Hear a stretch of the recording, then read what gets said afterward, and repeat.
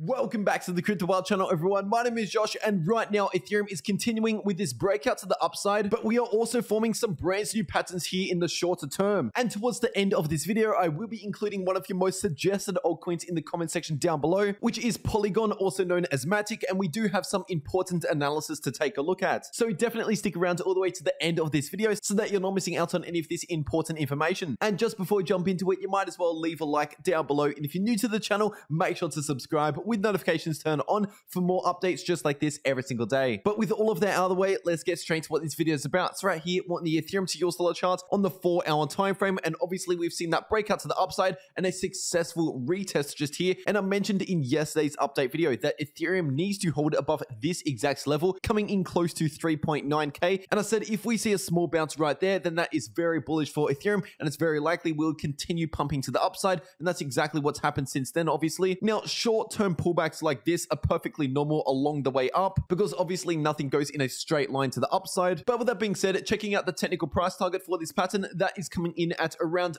$4,500 US, which from the point of the breakout to that price target was a possible 13% gain, but from where we are right now to that price target is still another 10% gain. And this symmetrical triangle pattern becomes invalid if we either hit that price target or if Ethereum breaks below this line right here, coming in at around 3,870 approximately. But as I mentioned in the intro of this video, we are forming some new short-term patterns for Ethereum. For example, a pattern that we should be keeping an eye on right now on the 4-hour chart is this rising wedge pattern, which technically speaking is a bearish pattern. So obviously this pattern does contradict this other pattern that has already broken out to the upside. Right now, this line of resistance is coming in at around 4,160, and this line of support is coming in at about $4,000 exactly. And so if Ethereum sees a confirmed break below that support line, below $4,000, then in that case, the technical price target will be coming in at the bottom of the wedge, which is sitting at around 3.8k approximately. So even if this pattern plays out, that wouldn't really be a massive move to the downside, considering it's only a smaller pattern on the 4-hour time frame. But remember, even though this pattern is technically a bearish pattern, it's only called a bearish pattern because about 7 times out of 10,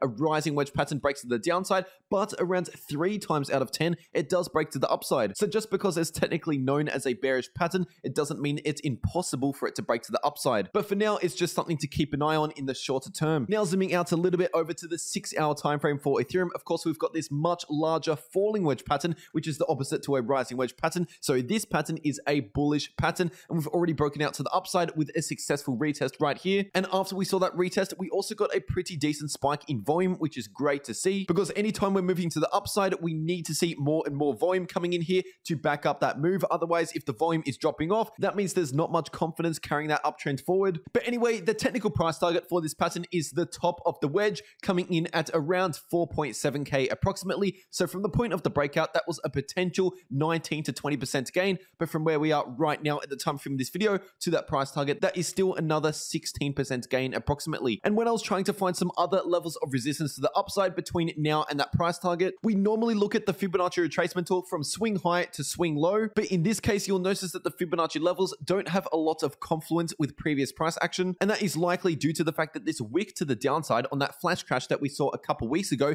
is very different between different exchanges. For example, some exchanges dropped to 3.3k, some exchanges dropped to 3.5k. So depending on what charts, depending on what exchange you're looking at, it gives us completely different Fibonacci levels to look at. So instead, if we're looking at the Fibonacci retracement tool from the same all-time high, but to this low just here, coming in between 3.6 and 3.7k, that gives us some more accurate Fibonacci levels to pay attention to. For example, the 38.2% Fibonacci level, we've seen multiple points of resistance along this exact level so far, coming in at just above 4.1k, more specifically at around 4,120 to 4,130. So that is definitely an important level to break above in the immediate short term if we are to continue any higher. And anything above that, yes, we have the 50% level coming in at around 4,260, but really the most important Fibonacci level to the upside is the golden pocket, coming in at approximately 4.4k, and we've also found perfect resistance along that same level previously. And when we're zooming out to the daily time frame for Ethereum, we are still seeing an amazing bounce from this point of support. We've actually got 2 major points of support here on the daily chart. First of all, we've got this horizontal line of support coming in at around 3,650, and then we've got this 20-week simple moving average coming in at around 3.8k, and that's also exactly where Ethereum bottomed out at during the September correction. So as I've been mentioning almost every day over the past 1 to 2 weeks, it is great to see Ethereum holding above those levels. And looking in the daily MACD, we are seeing yet another day in the green looking in the histogram, which is just adding extra confirmation on that bullish cross that we saw in the daily MACD just a couple days ago. But keep in mind, when it comes to the daily bullish cross in the MACD, there has been a couple false signals recently. For example, back here at the beginning of December, we saw a bullish cross, and then about 4 days later, we flipped back into the red. And then also in the beginning of September, we saw a bullish cross in the daily MACD, and then around a week later, we flipped back into the red. So it's important just to keep an eye on this bullish cross as we move forward. And if anything, it's more important to just keep an eye on these levels of support. And speaking about levels of support, staying on the daily time frame for Ethereum, we've got this huge descending line of previous resistance, which is now acting as support, coming in at approximately 3.7k. And so once again, the fact that Ethereum has seen a bounce from that level is great to see. Now taking a look at one of your most suggested altcoins in the comment section down below, which is Matic, also known as Polygon. As I've been saying for months now on the channel, Matic is one of my top altcoin holdings, and obviously it has been performing incredibly well this bull market so far. But is that going to continue, or is that about to stop? Well, first of all, you can see that we're running into the previous all-time high, coming in at around $2.70 approximately, but that does depend on what exchange you're looking at. For example, on FTX and on Binance, it's at about $2.70, but then on Coinbase, it's more like $2.80 approximately. And when you're zooming right into the current price action for Matic, and then comparing it to a previous all-time high breakout that we've seen, you'll notice that there's a few similarities between the current price action and that previous all-time high breakout. First of all, the right side of the screen is the current price action for Matic, and the left side of the screen is the very beginning of this year, looking in January this year, when Matic finally broke its previous all-time high. In both cases here, we're forming some sort of ascending triangle pattern,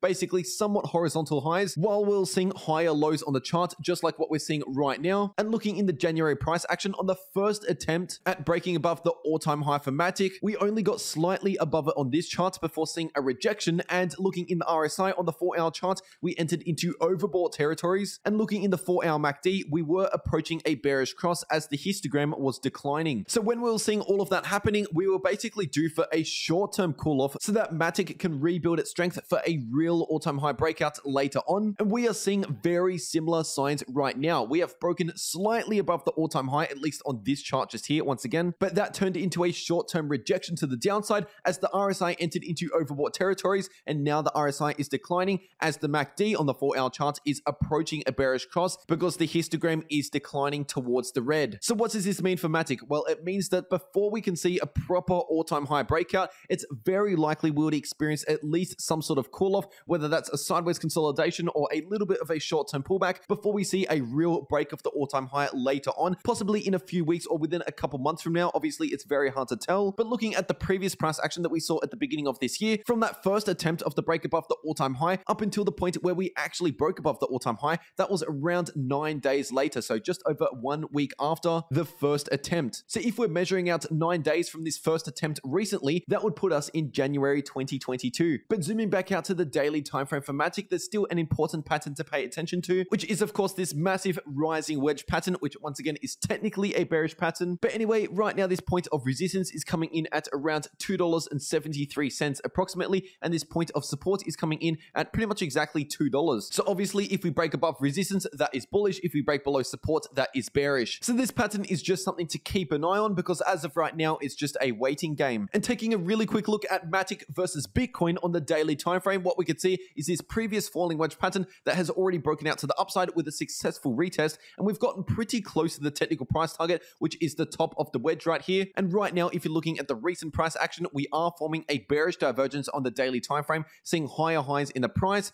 but lower highs in the daily RSI. So what does that mean for Matic against Bitcoin? Well, it means that it's quite likely we're going to see reduced buying pressure, which either means more sideways price action or perhaps a little bit more of a pullback for Matic versus Bitcoin, which for the beginners out there, if we see a pullback on this chart, that doesn't necessarily mean Matic is bearish against the US dollar. It just means Bitcoin is doing better than Matic. So Matic would be underperforming against Bitcoin if it moves down on this chart. And on top of that, we've also got another rising wedge pattern here for Matic versus Bitcoin on the daily time frame, with the resistance coming in at around 5,500 Satoshis per Matic, and the supports coming in at around 4,500 Satoshis per Matic. And so once again, a break above resistance is bullish and a break below support is bearish, with the technical price target towards the bottom of the wedge. But remember, the technical price target does not come into play until we see a confirmed break below support. So as I said with the other rising wedge pattern, at the moment, this is just a waiting game. game, and it's just something to keep an eye on. And if you want to get real-time updates in the market just like this, make sure you follow me over on my Twitter, and the link to my Twitter is in the description down below and also in the pinned comment. If you got value out of this video, please make sure to leave a like down below. And if you're new to the channel, make sure to subscribe with notifications turned on for more updates just like this every single day. We are getting incredibly close now to 100,000 subscribers. And in fact, by the time you're watching this video, we could even be over 100,000 subs. And I just want to let you know that that seriously means a lot. And I honestly appreciate every single one of you. But anyway, that is everything that I have to say for today. I really hope you enjoyed, and I'll see you all in the next video.